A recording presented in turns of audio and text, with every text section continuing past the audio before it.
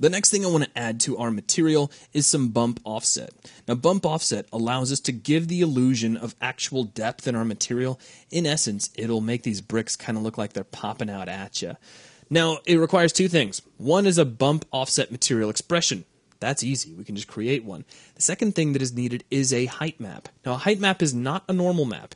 If we expand the content browser and take a look at our normal map, the normal map is red, green, and blue information to designate the angle of surfaces on a pixel-by-pixel basis.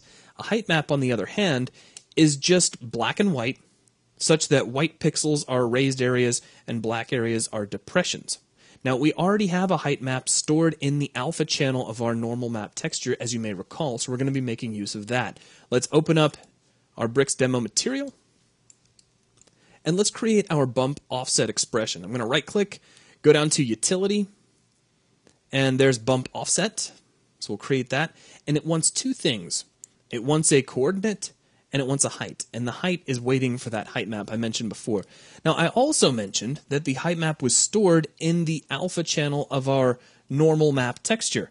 However, if we were to take the alpha channel and plug it in back here and loop everything back around, we would end up with a cycle that will make the material editor very unhappy. So what we're going to do is grab this texture sample and hit Control-C, Control-V, and make a copy of it.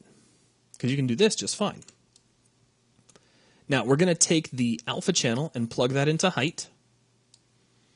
The coordinates we're not going to worry too much about right now. Now, if you take a look at the bump offset, it's got a couple of properties. It's got the height ratio and the reference plane. These allow you to control how far your pixels are going to seem to jump out, but we're not going to be messing with them for now. We'll just leave it at the defaults.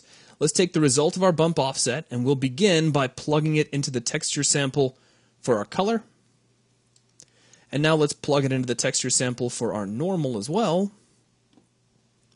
And now, as we rotate around, we're starting to get the illusion that these bricks actually have an indentation around where the grout is,